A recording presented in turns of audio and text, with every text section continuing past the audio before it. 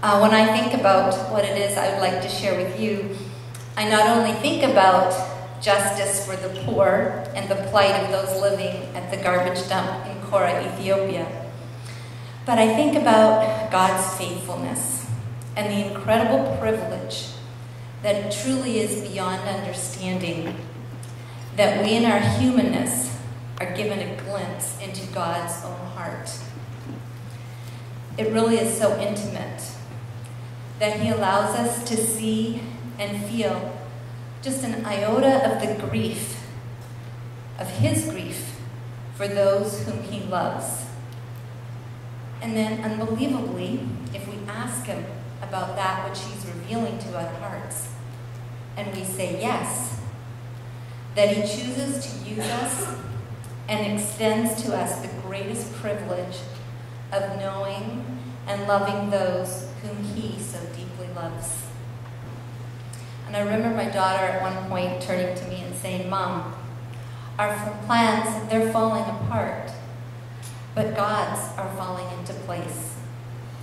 And little did I know how right she was, because it was then that God led us to this destitute community of Korah that I'd never heard of. And what had began as a leper colony at a garbage dump over 75 years ago had now grown into a community of about 130,000 people, desperate, outcast, and forgotten, living in extreme conditions. And the purpose of the second trip was to make sense of the first, to come alongside of a few Ethiopian leaders, young men who grew up at the garbage dump and had a passion for their community and for God. The purpose of our trip was to listen to their hearts, to find out what they felt their community needed, and to explore with them how we can empower them to serve their people. And this is what Sammy had to say. What is poverty? Poverty is a ruler. That is how I define it. Because it makes you stay in darkness and to be hopeless, and it puts a yoke on you that you have no confidence. Poverty makes you have low self-esteem.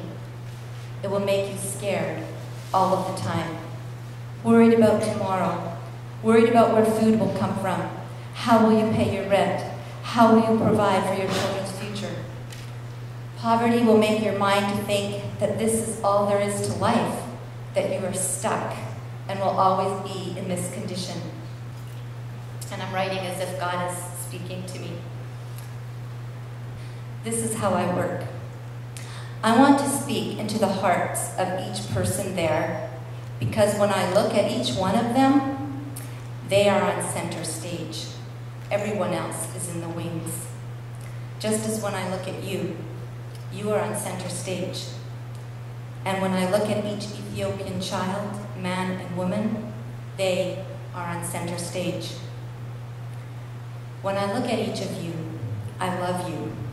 I always have, since before time began.